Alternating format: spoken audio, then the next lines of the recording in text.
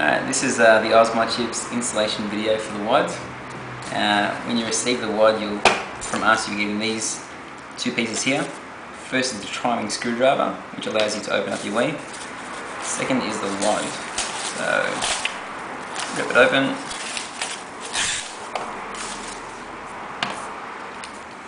Stuck on there with sticky tape. Alright, so you've got 5 pieces here. You've got the WOD vertical stand, a little data ribbon cable, power cable, the actual WOD modchip itself, and a little sticker to cover it up. Now, in addition, you need a normal screwdriver to open some of the screws on your Wii. We might be providing this at a later date if we can get a good deal on both units together, but most people have one anyway. I'm also using a pair of tweezers to kind of take the stickers and the rubber stoppers off the Wii. You can use a little knife or a scalpel. Alright, so starting from the beginning, how do you open your Wii? First thing you do is you pop up that flap there, push in, this comes off. Grab the normal screwdriver. What you like to do is get something like this so you can put the screws in there and let it run everywhere. So take these screws off.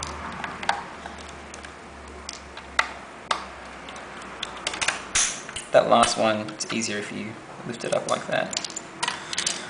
There's 4 screws here. Contrary to popular belief, you don't actually have to take off these screws here at all. So just 1, 2 timing screws. Alright. Now there's 4 screws here, but they're underneath these 2 rubber stoppers and these 2 stickers. So you take this sticker off there.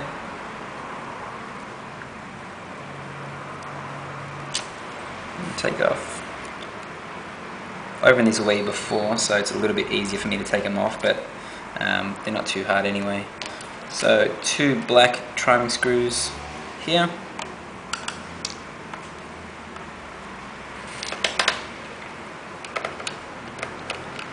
Some tri-wings are magnetic, but the magnetism isn't that great, so you can just bang it out. Alright, to the base. I like to remove this screw first, and you just kind of lift it up as you're going along. Alright, then you remove this sticker here, and then this rubber stopper here. Remove these 2 tri-wing screws first, and then the last one, this one's a little bit difficult. I like to pull against this while I'm turning it, so there's a bit more friction on the screw. Alright, pull this gently off, let it drop. Some people like to disconnect it. I don't see a point, you can just leave it there. And then you put your fingernail on the bottom part of the Wii there and just lift up. Alright, almost there. 1, 2, 3, 4. 4 screws holding down the DVD drive.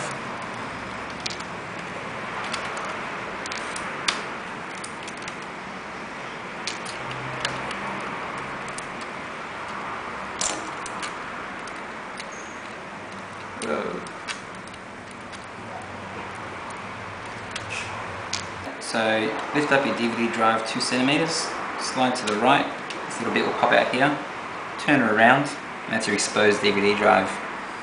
With your nails, just take the power cable off, and then just lift this bit up gently. Leave your thumb on it while you're lifting up, so you don't pull it too hard and rip it off. Now, this is where you install the WOD. This is the WOD here. First thing you do is connect this ribbon cable to the Wii side. So you slide it in, clamp it down, then you connect the power. Can't really plug this in the wrong way. If you do it that way, it won't fit. You've got your power piggyback, so that little groove there, to make sure that's the right way up.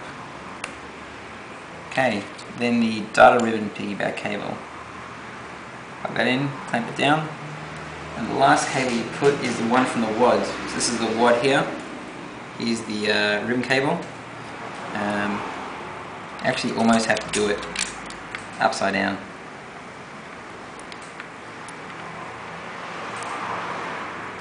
Some guides are going to have people remove this cable from the WOD and then connect it up at the end. It is easier in theory, but it is quite delicate inside here, so we're going to show you how to do it without doing that. Alright, now, for the first time I installed it, I did it this way, but it's quite a tight fit, so what I'm going to do is, this is the WOD protection label, so take that off. It's the exact fit, so make sure you don't kind of have it hanging over the side. So that's on nice and tight there. Now I'm turning the WOD upside down. I'm going to tuck this cable back in its little spot here. And that's the WOD there. Now you have to connect the DVD drive back up. So obviously there's this cable here that goes back to the Wii DVD drive, clamp it down. And lastly is your power cable, which goes in with this side. The way you can tell is there's a groove on the top, and it's not in the middle, and you look at where the groove is on here, and you just kind of plug it in the correct way. Now this starts to look a little bit messy, so be careful not to yank or pull anything. I'm just going to close the DVD drive now. And there we go. The DVD drive, the WOD is pretty big, so it does kind of sit, make the DVD drive sit a little bit high up. Don't worry, you don't have to clamp your Wii down all the way. So we're going to close the Wii now. So we've got just our 4 screws that we had before. I like to sit them in place with a trailing screwdriver first, because that's usually magnetized.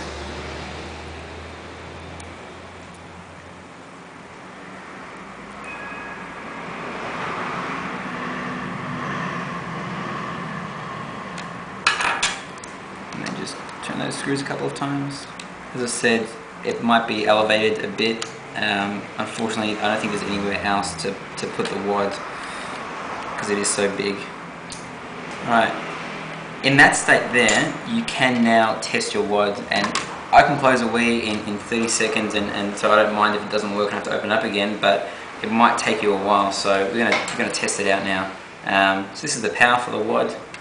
It's going to plug back into the side there. So I'll just remove the